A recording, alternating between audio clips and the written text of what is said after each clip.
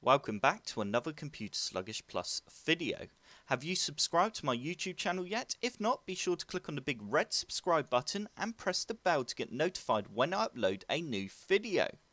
In today's video, I will be showing you how to display your FPS in Call of Duty Cold War on your PC.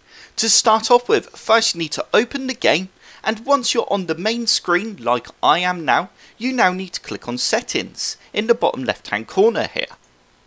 You now need to go across to Interface, and you now need to scroll all the way down to the bottom until you find FPS Counter, and you now need to toggle this to Shown.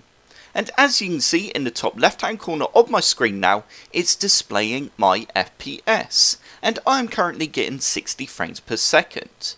This is a great way to allow you to change some of those graphics settings to make sure you are still getting a good frame rate. I hope this tutorial has helped. If it has, hit the like button below and subscribe for more Computer Sluggish Plus tutorials.